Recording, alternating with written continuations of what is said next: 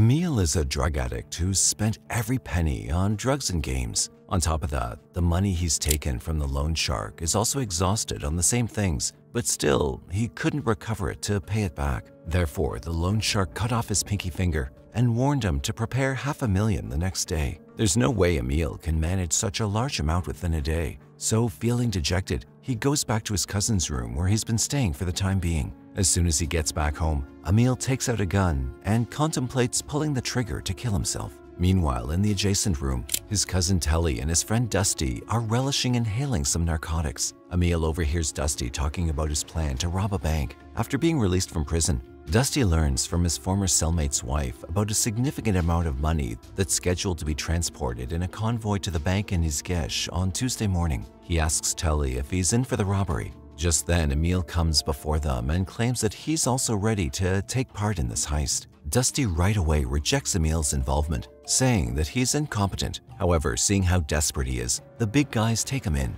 The next day, Tuesday, they all nervously sit in the van waiting for the convoy's arrival. Telly just wants to make sure that the convoy's coming today, but to his dismay, Dusty tells them that the convoy is coming to the bank at 9:30 Monday. Now, Dusty and Telly get into a dispute, and Telly almost gives up on it. However, Emil tells them that they can't back down now that they're right in front of the bank. He wishes to execute the robbery as planned. So Emil and Dusty enter the bank, whereas Telly remains behind the van. Both the boys are drug addicts and clearly lack the experience of robbing. Nevertheless, Telly gives up and makes a retreat as soon as he steps in. But the same is not the case for Emil, because he needs to manage $500,000 to pay back to the loan shark. He gathers his courage and asks the lady at the counter for the money. A while later, Emil comes back to the van with $2 million in a shopping caddy borrowed from a customer in the bank. As they're driving, Emil is angry with Dusty for abandoning him. And on top of that, he's stressed out because he accidentally shot a person earlier in the bank vault. He thinks that the man is dead now.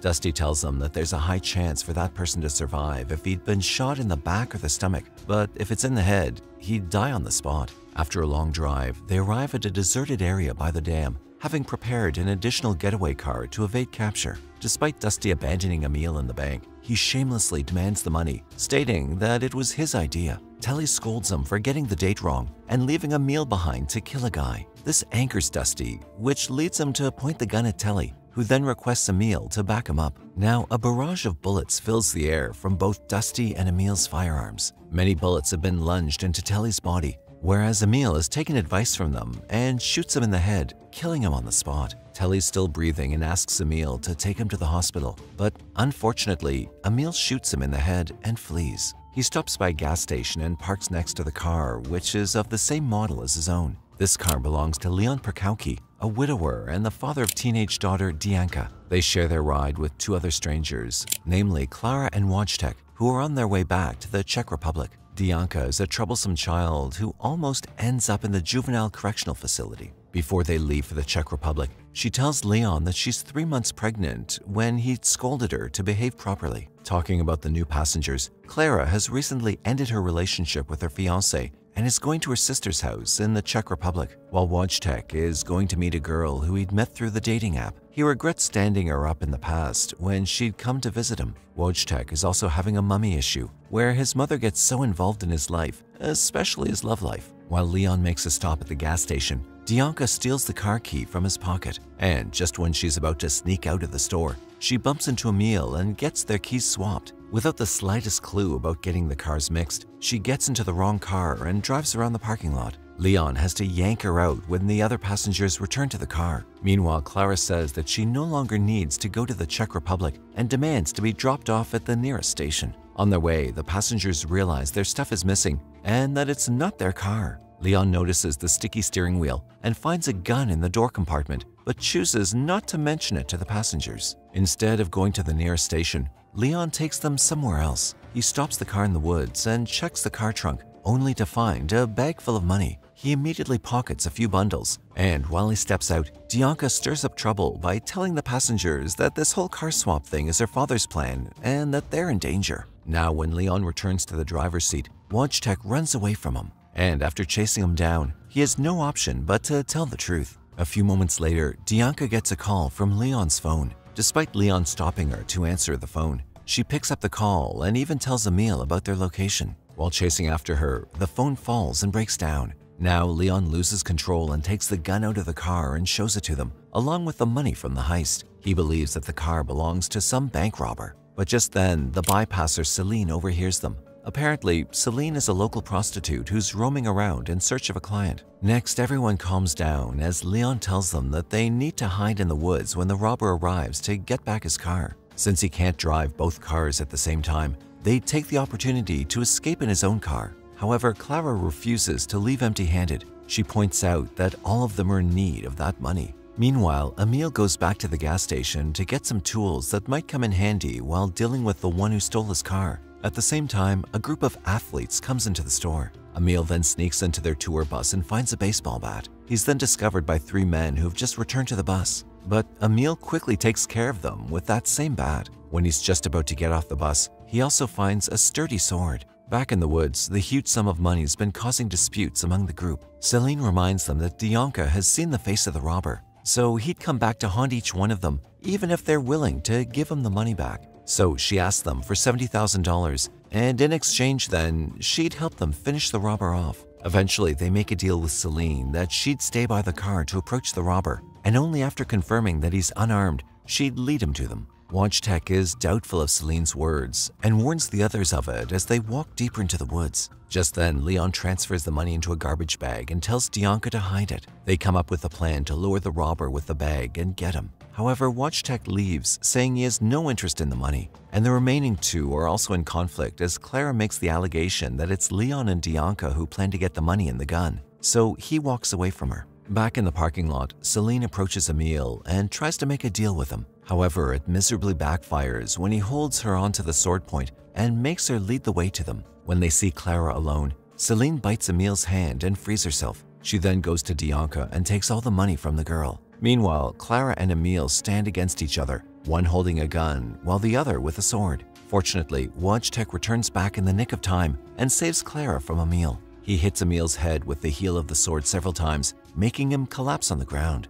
Now, all 4 people have gathered around Emile's body. WatchTech is nervous about killing a man, so he calls the police to surrender. But before he can say anything, Leon cuts off the call. Night falls, and they still haven't done anything about Emile's body. And, well, the man that they've supposed to be dead slowly rises in the dark. Dianca sincerely apologizes to him and tells Emile that Celine has already taken away his money. She asks him for their car key, and surprisingly, Emile gives it to them and follows them to the parking lot. But once they drive off, Emile realizes that he's forgotten to retrieve back his own car key. He then watches some videos online and manages to start the car without the keys. Meanwhile, the group of 4 decides to stay in the hotel for the night, and somehow they end up in the same hotel where Celine is staying. We see that Celine is sleeping in the pile of money, making her wildest dream come true. After keeping aside the $70,000, Celine hides the remaining money in the wall, behind the decorative ply. She then calls her boyfriend Adrian, who works as an agent in the same line of work as hers. She's madly in love with him,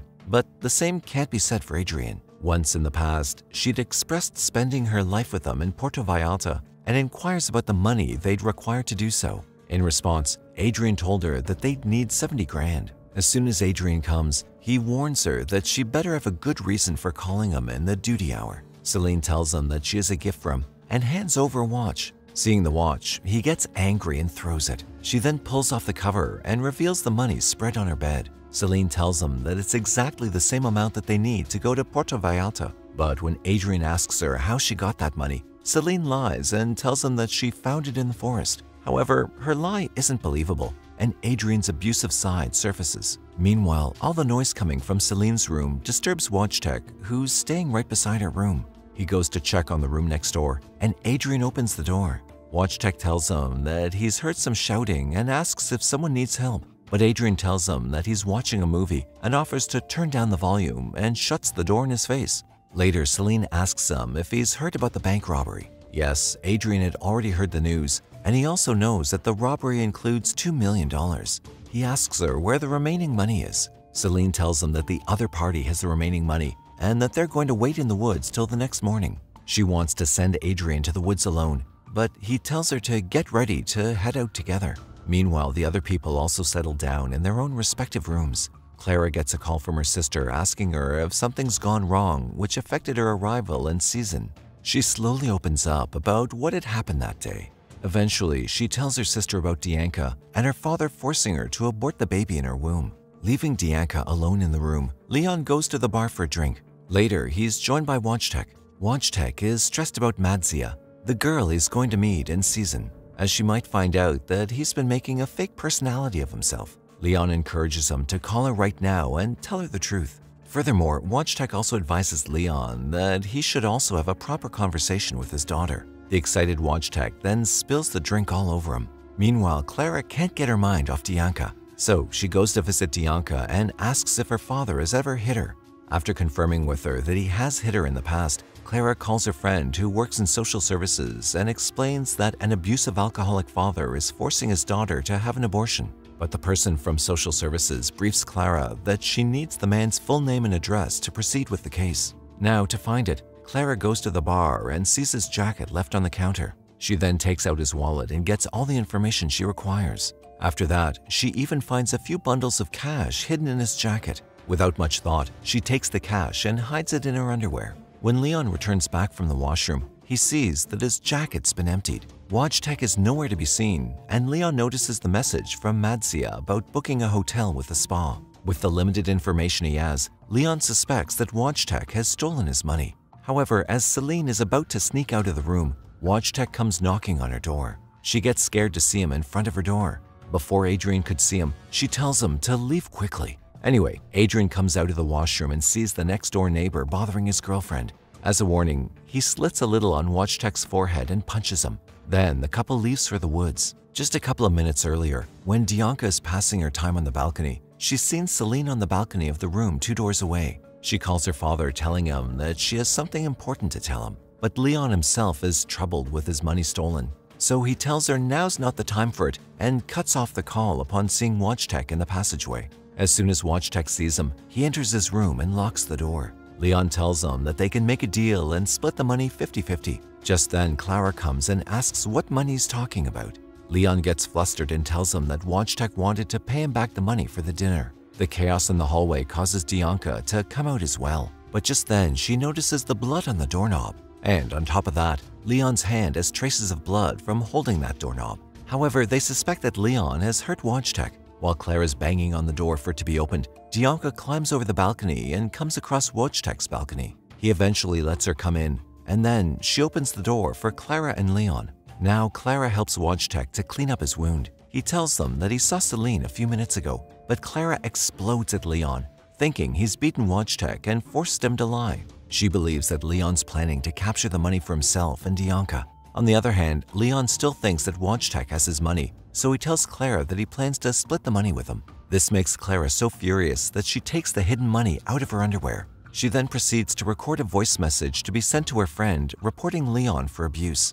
Meanwhile, Wojtek packs his bag and decides to leave, but Leon puts the blame on Wojtek as he's the first one to pretend to have seen Celine, and also the first one to walk away. Not caring about the ongoing drama, Dianka goes to the adjacent room. The remaining 3 people also follow her there. She shows Clara and Leon Celine's clothes, which proves that Celine has been staying in that room. Dianka tells them that the money's hidden in the room. Now Leon orders her to stay in her room and asks Wojtek to watch over her. On the other hand, Clara gives Leon 10 minutes to search for the money, or else she'll send the message to social services. A while earlier, when Celine and Adrian are about to leave, she sees that Emil has also found his way to the hotel. After a drive, they reach the woods and she leads the way.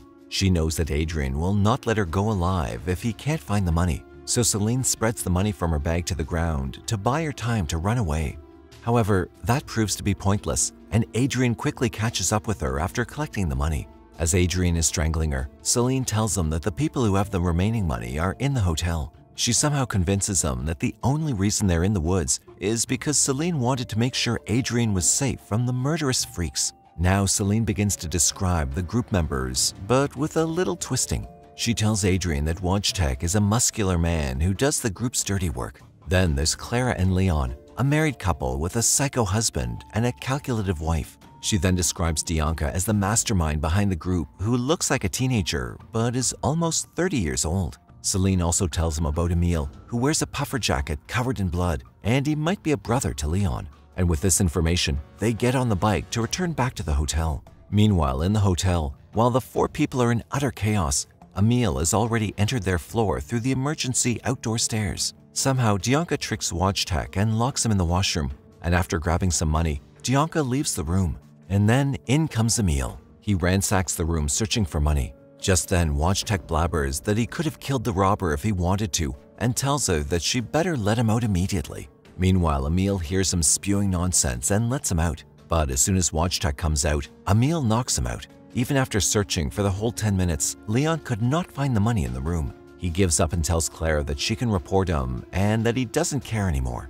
But he tells her no, that he cares about his daughter more than anything in the world. Clara tells him that if he doesn't have the money, and if the money's not in Celine's room, then Dianka definitely has it. Unfortunately, Emil overhears their entire conversation. Immediately after returning to the hotel, Adrian checks on the register at the reception and notices that instead of Clara and Leon, who are supposedly married, Leon and Dianka share the same surname. Meanwhile, Celine sees Dianka in the bar spending money. Adrian approaches her and begins treating her nicely, whereas Celine goes to her room. After spending a few moments together, Adrian asks Dianka if she'd like to see his bike. While she follows him, Adrian covers her mouth and takes her to a soundproof basement room. However, they haven't noticed that Emil has been following them. Hearing someone approaching, Clara and Leon quickly hide under the bed. Seeing that her room has been turned upside down, Celine's first priority goes to check the hidden cash. She takes out all the money and is about to leave, just when Clara and Leon come out from under the bed, pointing the gun at her.